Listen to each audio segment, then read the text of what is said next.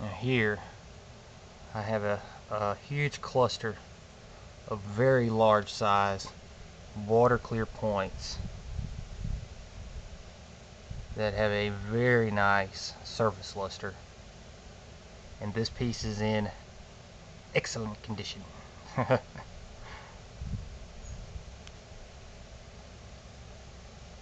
There's not dings or chips or contacts and stuff like that messing up this cluster and you know, making it look junky.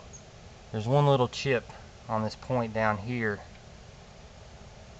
and this point is just covered with celestial type terminations. It's not a fully formed point.